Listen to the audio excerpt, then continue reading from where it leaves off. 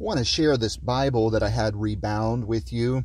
This is a cobalt blue Italia cowhide leather, and it is a Holman super giant print edition. This is a Bible I've had for years. It's the 96 edition, and they changed the font. Now, this was rebound by AA Leather, and these guys did a fantastic job. They have a lot of different leathers to choose from, and like I said, I chose the Italia cowhide leather, and you can just see the quality and the craftsmanship that they put into it.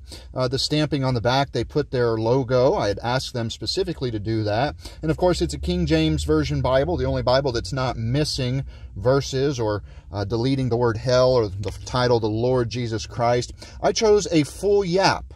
If you'll notice, I have the full Yapp, which means it has this cover that comes together in the middle to protect the pages. And again, this is a super giant print. So this is a very large Bible, and they did a great job. I almost didn't have it rebound because I was concerned about the glued spine. It initially had a glued spine, and I was concerned about that. So I almost did not get it recovered, but they describe the process, how they put it together. They put it in their vise and their clamp, and then they hacksaw the pages essentially, and then they weave a string in and out of it and then re-glue it. So it is actually stronger than it ever has been. I used to jokingly call this my loose leaf edition. When you open it, something would fall out. They did a great job of restoring it, and again, it looks beautiful. The Italia cowhide leather is amazing. The stamping was great. The raised ribs on the edges makes it look a little more antique. And this is a Bible I've had for many years, and Lord willing, I'll be able to keep it for many more years to come. And I just wanted to thank the guys that did it. Now, I did not get any gilding on this.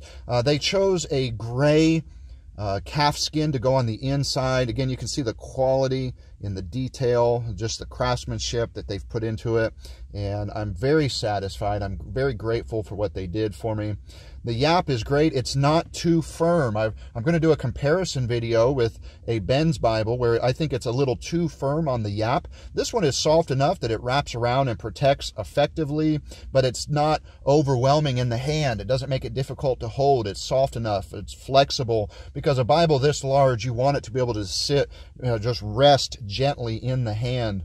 Again, you can see the spine here with the raised ribs, the hubs. Fantastic work. I'm so pleased with the quality that they did at AA Leather. I'm certain I'll be doing business with them again. But now that my favorite Bible is bound in this beautiful blue Italia cowhide leather, I just want to say thank you guys at AA Leather. And I will be showing a video soon of a comparison between some more famous Bibles that have been rebound. Thank you for watching, and God bless. Have a great day.